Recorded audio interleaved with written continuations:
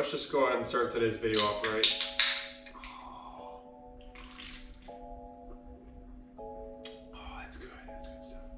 How's it going, everybody? Welcome back to another episode of Garage 99. In today's video, we are going over a full, in-detail, pre-track day checklist that you should go over before you go to your track day.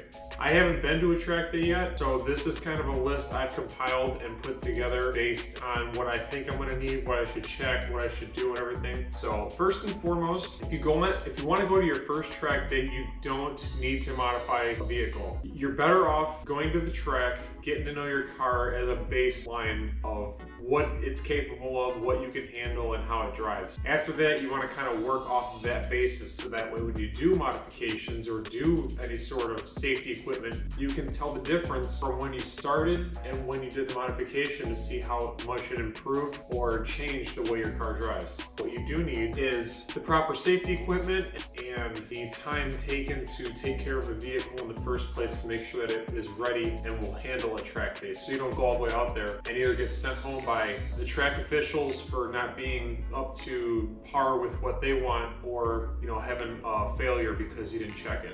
First thing you gotta ask yourself, is your car a newer car or is your car an older car?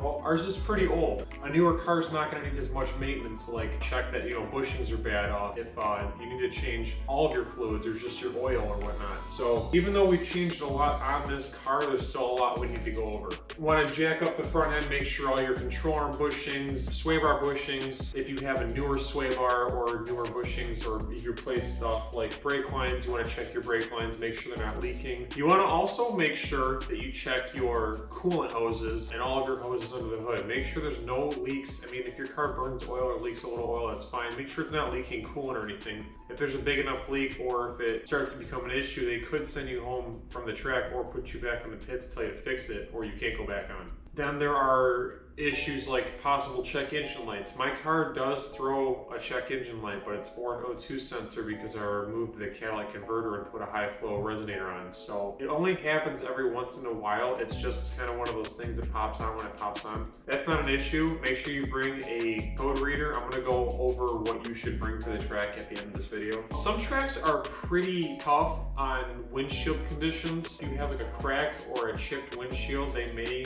not let you go on track for safety reasons. If you notice you have something that's rather large, I'd get a hold of the track and figure out what their rules and regulations are. Also, make sure when you are going through your inspection, you check your battery, because your battery is a huge one that open track days like to hit. Make sure it's secured. Make sure it has battery covers over the terminals. If you don't have the little red rubber battery cover terminal, they'll probably give you crap for it. Especially in a Miata, these things are known to be bounced around in the trunk, so you want to make sure you can avoid any issues. You want to make friends in your first track day. You don't want to go up and be like, oh man, there's this guy coming up. He's got all these issues with this car. It's going to take, I'm going to need an extra inspector. You better come over here. You don't want to be that guy. So now we go into fluids. So if your oil is nearly up to change your oil, I would definitely change it. I'm actually going to change this today. For brake fluid, I would recommend either topping off your brake fluid if it's newer, or getting it replaced with DOT4 fluid. You don't want to overfill your fluid reservoir. Make sure it's between the cold, hot limit. For brakes, pads, and rotors, this is a big topic of conversation for going to the track. So I would recommend, if your car is a higher horsepower car, like if you're taking a newer Mustang or something out there and it's making 400 something horsepower, on your first track date, you're not going to be as aggressive as other people out there. So keep that in mind when going through items. You're not going to go through tires very quickly or brakes. You're going to go through them moderately, like almost as much as you would on an aggressive, daily driving experience. You're not going to be out there slaying corners and running hot laps. Keep that in mind. So you don't want to have brand new top of the line brake pads and rotors, but have enough life left to go. I mean, it's probably gonna take a couple track days to go through a set of tires or a set of brakes and pads and rotors. If you're riding a low horsepower car like this, don't go out and buy the top of the line brakes. This is your first track day.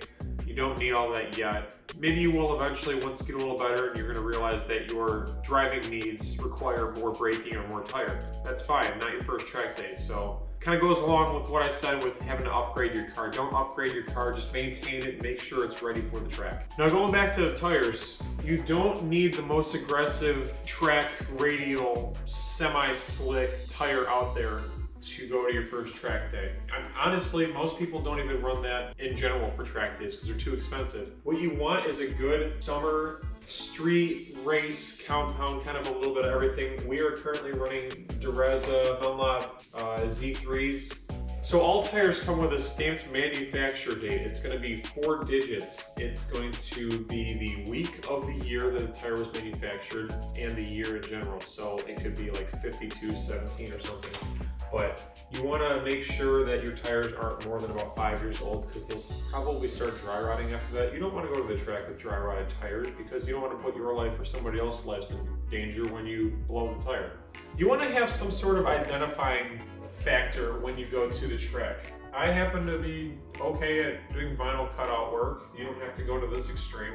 I think this is like what they would ask at a race event. You could use blue painter's tape. You could just pick a number, whatever number is, you know, close to your heart or whatever number floats your fancy that day. Throw a number on the side of the car. Track officials will like that. You know, if there's an issue, when you register your car through an open track day or a race event, they will ask you what number do you prefer or what number are you using. Like if there's a track official at a corner and goes, oh, 99 went off track, they could be like, oh, okay, that's this guy. All right, we'll go out there and we'll help him out. So they know immediately who you are based on your numbers. So that's why race cars have numbers. Okay, so now we are going to get into the tools section of this. All right, now as far as equipment you want to bring to the track, these items right here are pretty much everything outside of duct tape and zip ties, and I wanted to try and find a temp gauge to read my tire temperatures after tracking. We actually, you know what, we're gonna bring the jack too. I definitely wanna bring the jack. You guys, you probably wanna bring a canopy. I have a canopy upstairs, I'm gonna grab that. Shoes, gloves, helmet, visors, just the other stuff you're gonna need. There's probably more I'm not thinking of, you know, like beverages. It's gonna probably be hot at the tracks. You don't wanna forget to bring beverages if it's gonna be hot. So guys, if you found this video helpful or you thought there was something that needed to be added, please comment down below, like the video, subscribe if you want to see more videos, and we are going to the track tomorrow morning. So I'm going to be doing a lot of like talking through the day and everything because it is my first experience. If any of you guys have ever been curious of what it's like, you'll be able to see that, and I'm going to try and get you lots of footage on the track. Maybe I can get a passenger. I don't know the rules yet, so I'm just going to go with the flow on this one. But I'd like to thank you all so much for watching. I really appreciate all the love and support I get on the channel. Peace out and keep turning those gears.